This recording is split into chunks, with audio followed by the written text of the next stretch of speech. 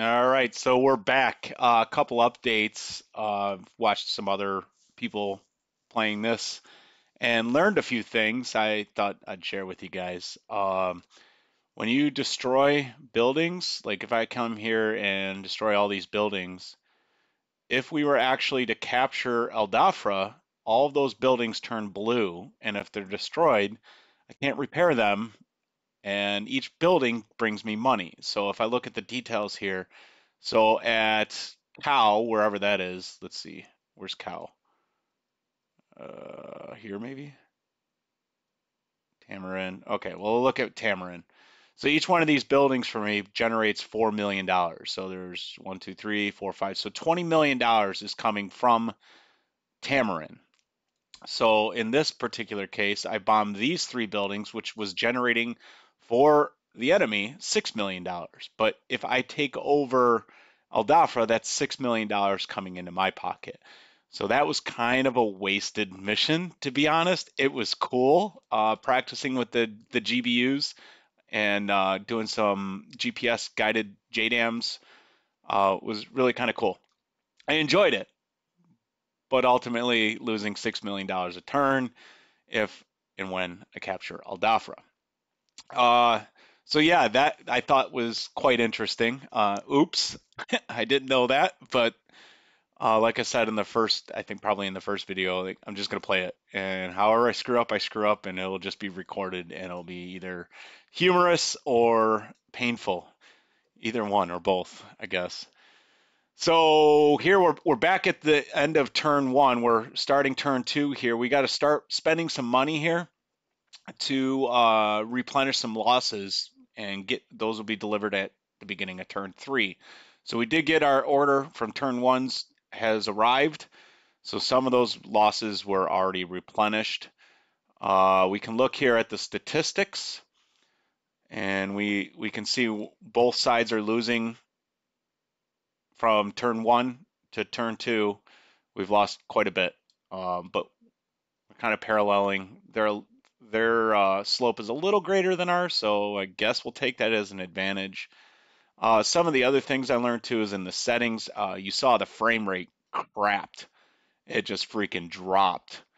And because I do suck, I'll show you this. I got my AI skill as excellent and the enemy skill as average, just to kind of help even the odds as I learn. And as I get better, we can upgrade that. If it's too easy, we can just simply come here and make them excellent. Uh, then man pads on front lines is, oh no, that was cool. So you can't just like low level strafe things without popping some flares. I did select no night missions just because night missions are dark and boring to watch on YouTube. I hate them all.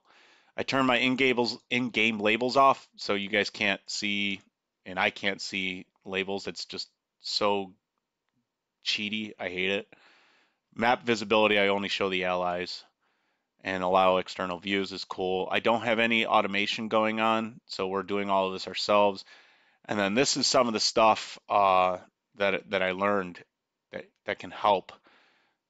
Generating infantry squads along vehicles, uncheck that, and that'll get rid of all just the little dude standing there next to a vehicle, which will reduce the amount of uh, AI-driven things my processor has to work on simulating. And then the other thing was calling of distant units. We're going to turn that on. So anything outside of 100 kilometers from a calling space will not be generated, and it won't be in the mission. And we can up that as we see, but we can look here to see, I think this is the button. No, no, no. Where's the culling? Display, culling zones. Oh, it's this button. All right, so anything outside of these circles, so like that one actually will be in the mission. This one is so close to the edge that it probably will. So the calling zones probably aren't going to really matter because I got such a small map. But if we were playing on the large map and there was bases over here and generating aircraft, that would be in the mission editor and being flown by the AI, increasing my CPU usage and decreasing my frames per second. So the culling on this is probably not that big of a deal, but we did see a pretty huge hit there. So maybe we'll turn the culling down a little bit, make it 50 kilometers. That seems a little cheaty, but let's see what it looks like. Yeah, I don't know. So that would basically mean that these jets here, these four jets would not be in the air. You know what? I don't like it. Because this is such a small campaign, it's not spreading throughout the entire map. I don't think I'm gonna have the culling on. So settings, but if my FPS is terrible, maybe we'll have to do that. Oh, and then if you guys saw in the first video, my daughter pointed this out, and I thought that was quite funny. It said you are a cheater. It might still be down here. Yeah, all these cheater, you are a cheater and you should feel bad messages. When I first started this, I was just messing around. You will see that I will not be cheating. I was just kind of playing with some of the different settings and the cheat menus.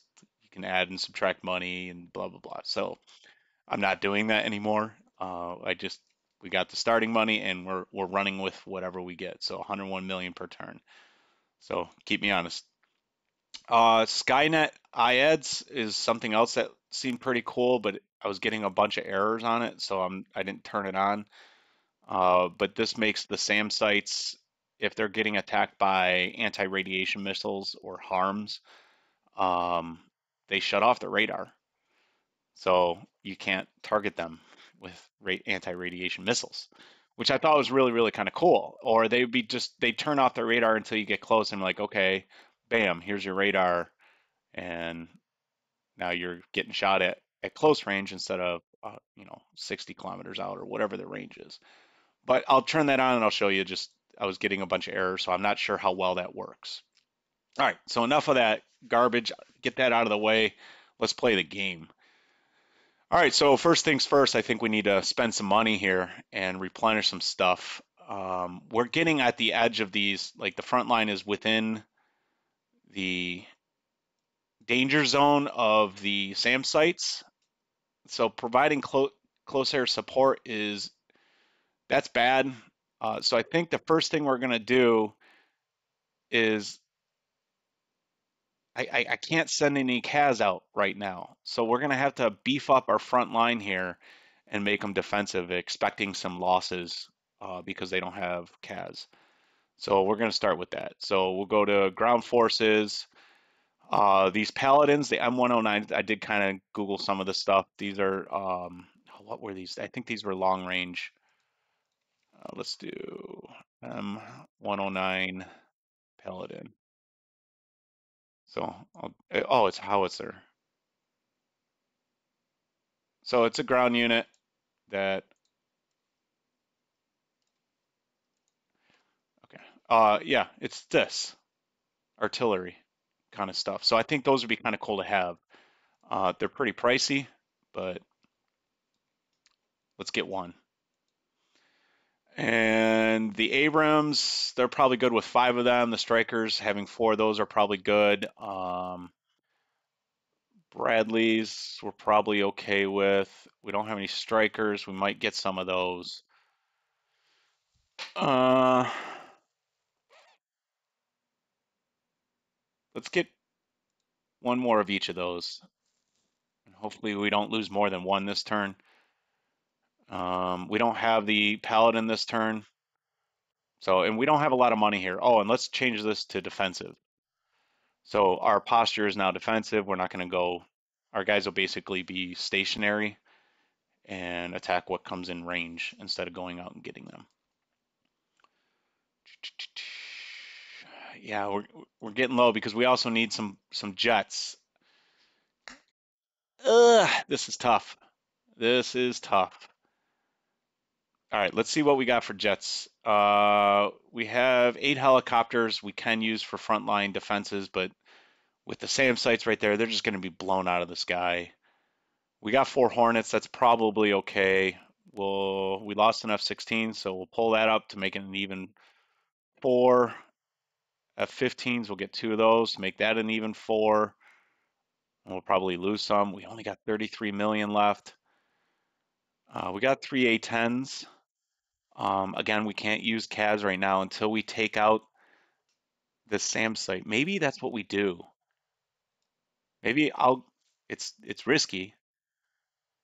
I'm gonna have to take out the SAM site at El Dafra and then take out the SA-6. I think it was a S-300, I think is what it was. So SA-10, I believe. Yeah, I think we're gonna do that. So then maybe we can put some CAS up in this mission, provided I can take this out before the CAS gets online. So let's do that. Okay, so yeah, we'll buy an A-10 to make it an even 4. And we'll buy ourselves a horror. No, we won't. We got 9 million left. All right, I guess some more Humvees. Or maybe we save it. Let's save the 9 mil. Or 11 mil. Yeah, let's save the 11 mil. Okay, so that's it for purchasing. We'll go ahead and save this, locking it in. And then let's create some missions. So we're going to attack this search radar to get rid of that circle here to allow at least to allow me to get into here is really what I'm trying to do. I'm trying to get rid of their anti-air defenses. So we're going to attack this. This will be me. We'll do a seed mission and Hornet because that's what I fly. Size 1, create, and we'll go up as soon as possible and save. Oh, another thing we can do is if we look here, we can get the name as Ocelot for that SAM site.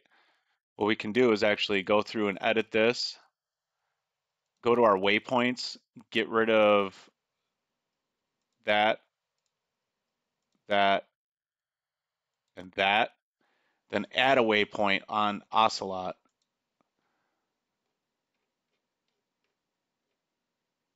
So we can do 2 things at once instead of, we'll get the search radar. Hopefully there's only 1. Oh, there's 2. All right, that guy.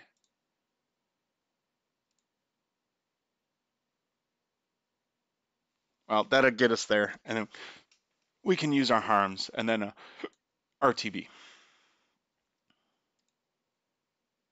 So now if I hit done, you can see what our waypoints are going to be.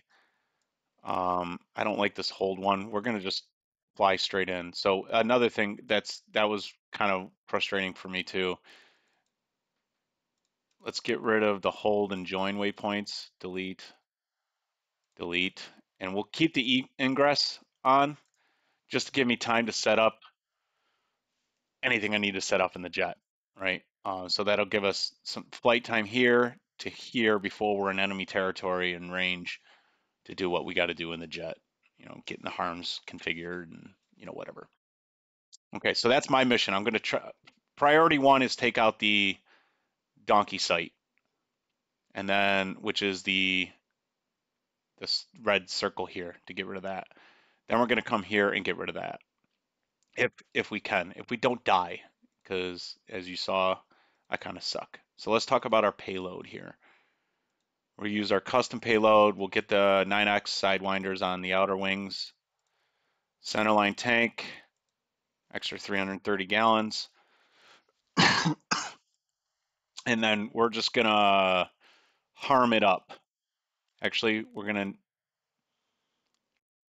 need some to defend ourselves a little bit too. So let's get 2 AIM-120s. We're gonna be heavy. I think C's are the best here and here.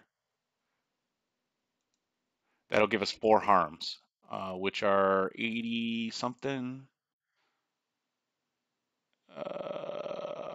Crap. AGM somethings. It's either D or E. I'm not sure which one I need. So we'll go with D for dead. Or deed, I guess is how you're supposed to say it. Oh no. The cheek slot's only going to have AIM 120s.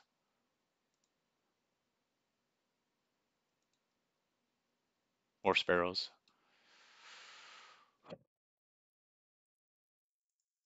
Hmm.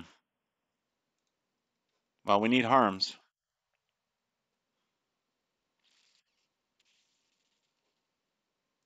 Okay. So we're still going to have 4 harms, but less AIM 120s. What I can do is we do have our Patriot site here. And what's this? A Patriot site here, which is within their range too. So we can kind of like drag them closer to any, I'm thinking any cap flights that are coming up. Like if we look here, our intel shows 2 Su-24s. I'm going to have to deal with them before I go on bombing runs. And then we got 4 here. And these guys probably be a delayed, but we'll have to deal with them for there. And those are all capped. So we got to deal with these guys. So we need some escorts, but the problem is that the AI is stupid and they're going to see, Su-27 over here and be like, "Oh, I'll go get it," and then fly in the middle of all of this where they're going to get shot at by like 16 different SAM missiles. So they don't want that. Maybe we just fly around for a little while here and try to get our SAM sites to blow up the enemy cap. And we'll have two AIM 120s and 2 Sidewinders for self-defense if needed. So maybe what we'll do here, can we select our chaff? No, okay. I'm thinking maybe just go all chaff instead of getting any flares. But okay, that's what we're gonna do. What else do we need? So we're gonna need some bar cap coming on here, and I'm gonna set the bar cap here. Oops. New package, add flight, bar cap with F-16s. We have 3 of them. Let's send 2 up here. And we're going to have them like 20 minutes after missions start. So instead of having them fly up right away, that's going to give me 20 minutes to try to thin out the herd. And then maybe even get some of this SAM activity. Like if I can get the Al Dhafra site, whatever SA, whatever that is at Al Dhafra, it looks like SA6. At least they won't be being fired at by that. This is like if they're in this range here, that's okay. They're far enough. Hopefully they're not too stupid to be able to defend against it. Okay, so then we're going to do another bar cap here with our F-15s. We got 2 of them available, so we'll send them both up. Same thing, we'll have these guys go up 20 minutes after the start. So this number here is when they actually take off after mission, so they're going to have a delayed start, and they'll be on Oscar Mike or on mission at 28 minutes or on station, say. So 28 minutes they'll be here and starting to fly up and provide cap. Okay, so with the front line here being defensive, maybe we do a new package and give our A-10s a job. Let's just send, yeah, let's send 2 of them. And we'll have them go 25 minutes. Oops.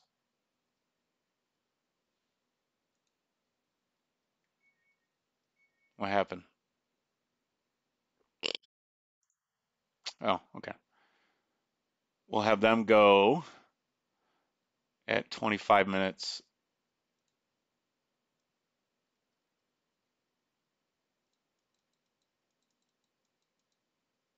So the thought process there is before they provide combat air support or close air support here, we hopefully will have eliminated this threat, if not this threat, and our bar cap will be up and running, providing them the bandits something to shoot at besides our A-10s. Is kind of what I'm sitting here thinking. But it'll help our front line because we are defensive, so we're not going to be moving our line up, but hopefully the orange line, the front line, won't be moving back.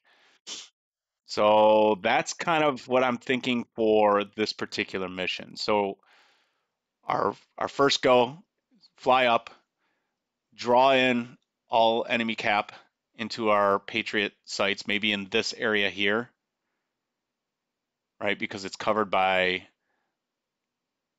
that Patriot site, that Patriot site, and Al Dafra's Patriot, or Liwa's Patriot site. So right here, there's 3 Patriot sites. So this is like a bad area for enemy aircraft to be in. So maybe for the first, 20 minutes or whatever until our bar cap comes up, I'll just like try to get them in, like get their attention and bring them in here. Because I only have a couple AIM-120s.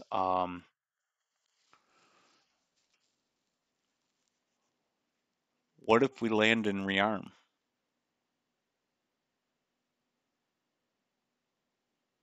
Maybe I just go heavy with AIM-120s.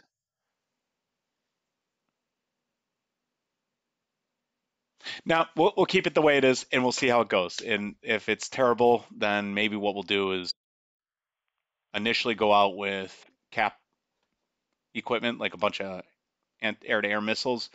And then after we thin out the herd, we go land, get some bombs or rockets or whatever we need to do whatever mission we got to do to take out the SAM sites, and then go do that. Yeah, okay. So that's we're gonna save that in, lock it in, and we'll see you on the flight line.